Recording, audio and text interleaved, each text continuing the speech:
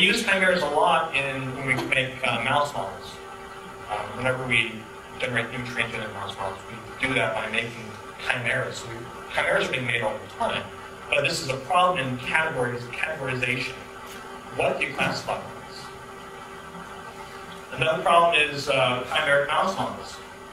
As I was just saying, we use chimeras we work with mice a lot. And there are some mice which contain human DNA.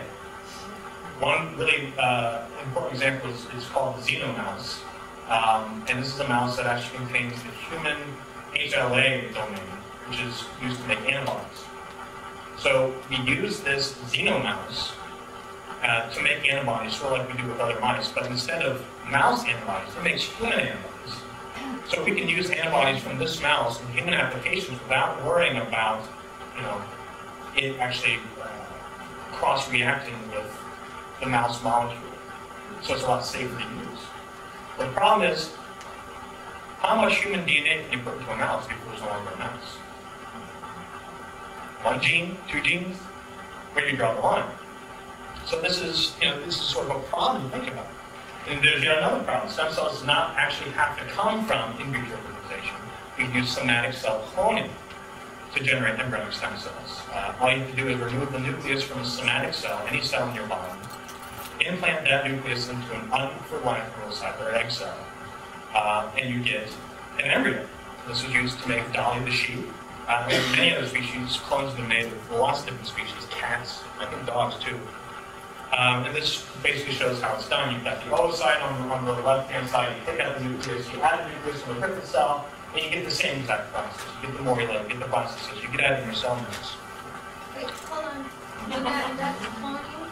This is cloning. Okay, because they're talking about this for women who, for example, let's see, you can take your own DNA, your husband's, and stick it in someone else's egg. Is that? I don't know about because your egg isn't healthy. Right. You can't use that. You could clone yourself. I don't think you couldn't do what's necessary to get your husband's DNA, but you could clone yourself. That's something. But anyways, this is another way to get embryonic stem cells. So is this? I mean, these are embryonic stem cells. These could become another person, potentially. But they're derived from a cell I might pluck out of my face. So they haven't formed the blastocysts yet. Well, they do. They do form blastocysts. They do. When they take them. When they take them, they are as blastocysts. Yes. I mean, you could generate these in vitro and take them that way. So these are problems that we have to sort of deal with, and I'll mention some stem cell alternatives. As you mentioned, it is possible, they've just shown just last year, about November of last year, there's a paper published to show that you can remove a single cell from the 8-cell stage and develop that into an embryonic stem cell culture, and that what you've taken it from, that morula at that point, can go on and differentiate, or go on and become a blastocyst and become a fully implantable fetus. And this was viewed by many to be a problem for this, because we are not actually destroying the embryo in the cells. The problem is, well, it is still a risk to the embryo. I mean, you're pulling cells out of something. There's still a risk to it. And so the Southern Baptist Convention actually rejected this as a viable alternative, as an ethical alternative because of that.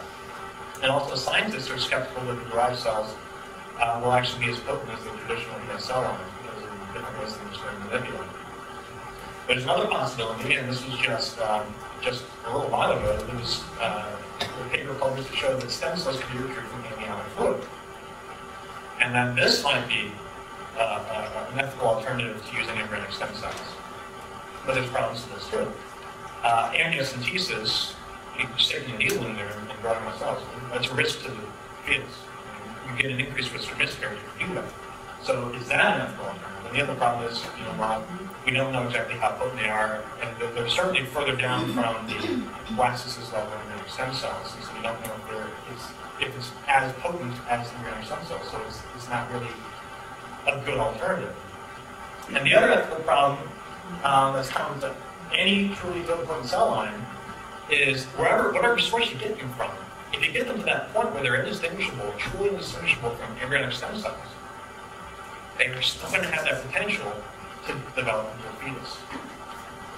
So you run into whatever alternative you come up with, if you can get them to that point, then you've always got that ethical consideration to examine. So, is there a solution? Is there a possible solution to this conundrum?